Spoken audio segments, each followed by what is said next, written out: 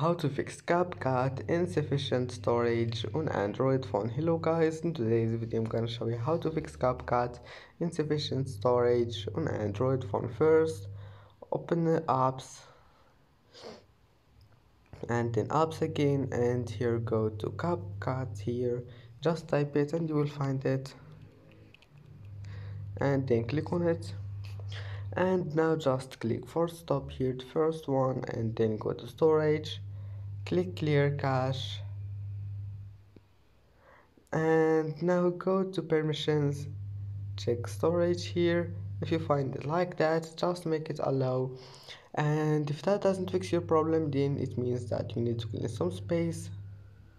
Just go to storage here and then click clean up, and then just clean junk files or cache or anything you want, or you can just clean it from your gallery.